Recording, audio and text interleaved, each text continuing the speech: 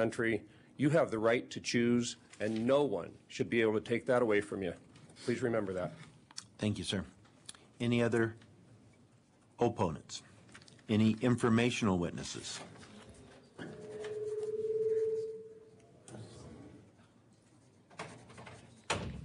Yes, ma'am.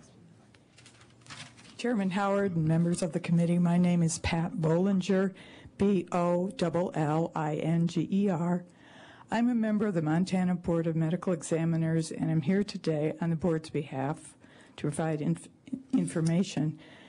The Board of Medical Examiners is a licensing board whose primary mission is to protect the healthcare consumers through proper licensing and regulation.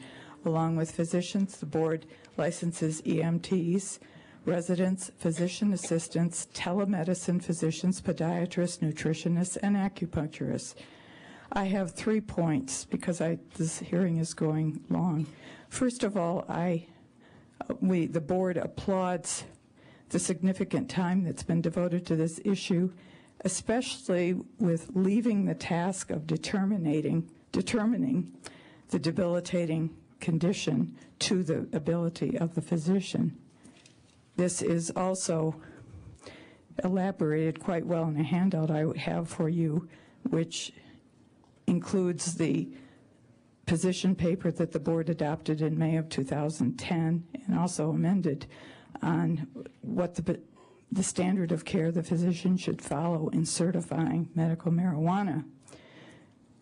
We also appreciate the minimum standard of care in the bill, and that it leaves to rulemaking that the board may go for a stricter standard as needed.